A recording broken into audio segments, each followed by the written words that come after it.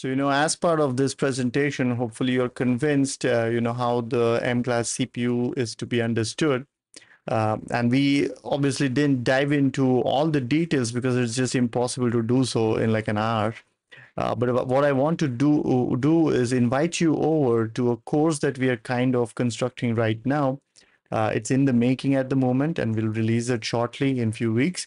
But that course will kind of teach you all the things that you need to be able to program this M-class CPU, boot it up, program a GPIO as an output and blink an LED, then program a GPIO to, kind of take in a button press.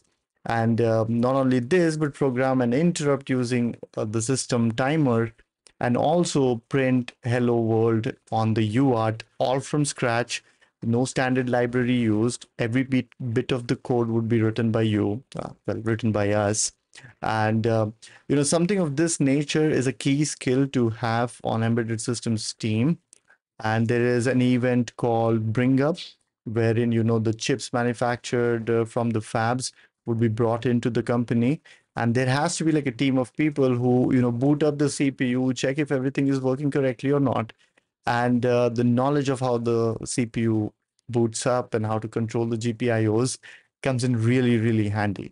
So hopefully, you will enjoy that course too, and through that, allow us to serve you and make you capable and a useful teammate on an embedded systems team.